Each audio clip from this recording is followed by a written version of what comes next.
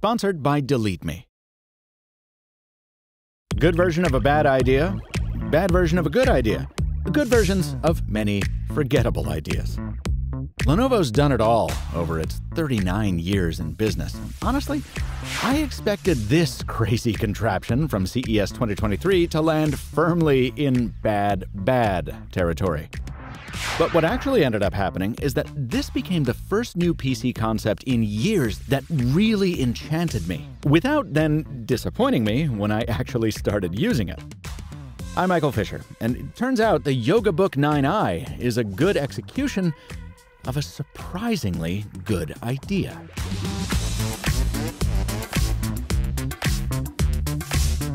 If you missed that CES hands-on back in January, let me refresh you.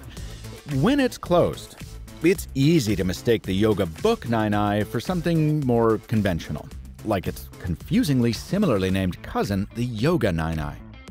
From the outside, it's a thin, lightweight aluminum clamshell. Even when you open it, well, sure, it's novel, but we've seen all-touch notebooks before, from Lenovo itself, back in its wilder days, and more recently from Microsoft, with the sadly canceled Surface Neo. It's through its bundled accessories that the Yoga Book finds its full expression. The case that protects the Bluetooth keyboard unfolds origami-style into a pedestal. Drop the laptop onto its little book groove and pull out the pen or plop down the mouse, and you've got a mobile workstation with dual 13.3-inch OLEDs upon which to spread out. Just so you know, yes, I do understand how over-the-top this looks. And many of you have also asked me just how sturdy the thing feels. Well, I've gone full workstation in cafes, aboard ferry boats, even on a regional jet. And the stand has always felt rock solid, in both landscape and portrait modes. Of course, the whole idea of this machine is to give you that space when you need it, but also to give you options when you don't. So deploy it in the conventional laptop posture and tap the screen with 8 fingers, you'll get a virtual keyboard and trackpad, complete with not bad haptic feedback. And because, let's face it, no one likes typing on a big virtual keyboard, at least not on Windows, you have another option. Drop the Bluetooth keyboard on top of it. Magnets hold it loosely in place to either the top or bottom half. Go high and you get a virtual trackpad below. Go low and the space above fills with glanceable information. This approach to a detached keyboard is inspired, I think. But I have to admit I don't love the slippery feel of using a display as a trackpad. It was a really good move to package this thing with the mouse and keyboard included. Additionally, while these widgets remind me of the dual-screen Asus laptops I've loved for years, Asus is far ahead when it comes to optimizing the software for this display space. This is easily the most undercooked corner of the whole experience. The weather widget shows wind forecasts in Chinese, despite the system language being set to English. I can't get Outlook to display any calendars or any inbox except the one I use for spam. And the so-called news tile seems to consist mostly of rage bait or fear-mongering bottom-of-the-barrel bilge. It's essentially a chum box being held up as news, and even taking a few minutes to try to tailor it didn't help at all. Is this what the majority of you are seeing as news on a computer? Is this why the world is as terrible as it is? Whatever, I just wish there were more options for widgets to place down here. Right now, it's all kind of useless. As you'd expect from a Lenovo, the hinge pulls double duty as a Bowers & Wilkins speaker bar that's not too shabby from a sound standpoint. And thanks to its 360-degree range, you get all the other options convertibles have given us for years. You know, make it a tent, or a screen, or a tablet when the flight attendants come around and tell you to put away your laptops. Sneaky. There's even a special smart reader that lets you use it as a huge book. For all its versatility, though, this machine really just begs to be used in workstation mode. Walk up to it, and it'll detect your approach and automatically log you in with Windows Hello. Walk away, and it will lock itself automatically. I love this stuff, but if it creeps you out, you can disable the webcam with a switch on the side and log in manually. In terms of getting work done, mostly I use the upper screen as a creation area, writing scripts or emails up top while referencing notes or research down below. When watching Apple's WWDC, I kept the broadcast on one screen while tweeting my lukewarm takes on the other. And when even 2 workspaces weren't enough, I turned it 90 degrees and doubled it to 4. While preparing for an upcoming episode of Living in the Future featuring AI, I built an episode outline on the top screen while using ChatGPT on the bottom one. On that 100-mile bike ride I took a couple weeks ago, I used one display to manage review notes while plotting my course on another. What? You didn't see that video? Yeah, no one did. Please go watch it. It's a fun change of pace, I promise. Now, sometimes all you need is one screen, but even here, I actually prefer to leave the machine stacked because having a monitor this high off the desktop is a lot easier on my neck. Now, for the penny pinchers, or just pragmatic shoppers out there, yeah, there are mobile monitors for standard laptops, and they're much cheaper. But those can be finicky with exposed cables, and you need to set them up and break them down every time you deploy or stow your computer. Even the Yoga Book doesn't save you from all the awkwardness. You still need to carry the keyboard and mouse separately, and remember to turn them on and off whenever you settle in or move along. But they always connect instantly when turned on. While I expected a lot of waiting for a Bluetooth connection or weird double keystrokes when typing, in 3 weeks of testing, the keyboard has only freaked out twice, and all it took was a quick flip of the switch to set it right. If you've seen my earlier coverage on weirdo Lenovos, you know that that's a great track record. And as for the typing itself, I think it's quite comfortable, and not too far off from the feeling of my MacBook Air. And my biggest pleasant surprise came from the 80 watt-hour battery, which I expected dual 13-inch OLEDs to drain with a quickness. But even on Dub Dub Day, with lots of multitasking alongside that constant video stream and both monitors deployed the whole time, folks, it took me 6 hours to go from full to empty. And knock it down to a standard laptop and dim out the bottom screen, and I could easily see this being a 9 or 10-hour machine, as Notebook Check managed to hit in its review. Even the keyboard battery is impressive. In 3 weeks, I've only managed to knock it down to 80%.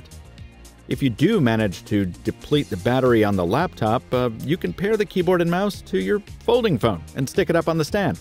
You know, just to be a real weirdo about things.